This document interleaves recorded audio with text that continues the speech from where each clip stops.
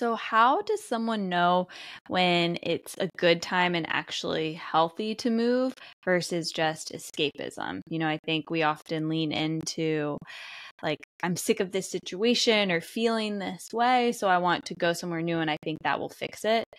But I think often the case is that we go wherever we are. So, those things will still be with us even when we're in a new place. So, how can we tell the difference?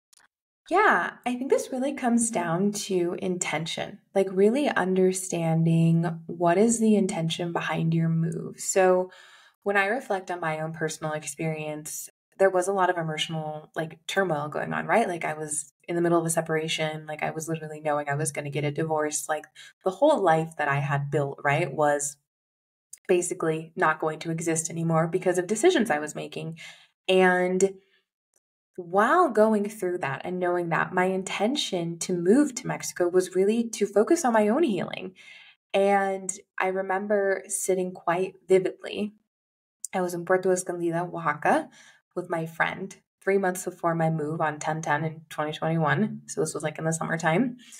And I said, wouldn't it be crazy if I were to get a divorce and move to Mexico and focus solely on my healing? But here's the thing, like, granted, life gave that to me right away. Be careful what you say. But I've always held the intention of, I know that I have things that I need to work on, so let me heal. And Mm, something that I don't talk about